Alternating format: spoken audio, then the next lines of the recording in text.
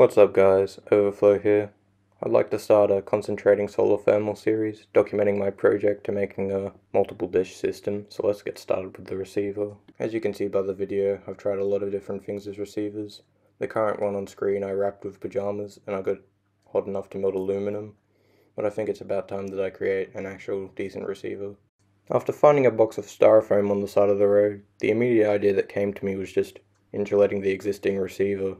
I started by cutting circles slightly larger than the receiver out of styrofoam squares with the plan of stacking them all up around it. I then bent wire around the base of the insulating tower so that the receiver hopefully wouldn't touch the styrofoam. I then threaded wire through the squares and made a circle with a smaller hole in it for the end of the receiver. As you can see, it's poking out there. It fit pretty well. And then I finished it off with the offcuts of the squares and circles. If all goes to plan, right now none of the styrofoam should be touching the black receiver.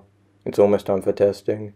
I connected some wire to the actual metal bit at the back, and then I dangled it off the basketball pole out the front of my shed.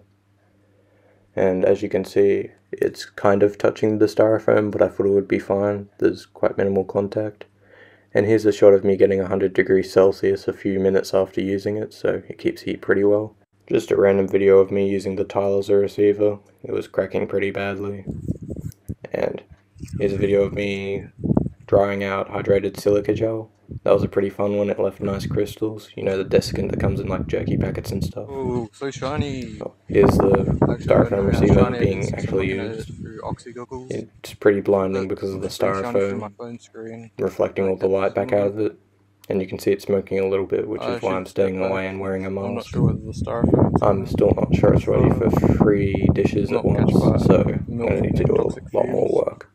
But I hope you guys enjoyed. It was pretty fun making this video. It's hopefully the first of many.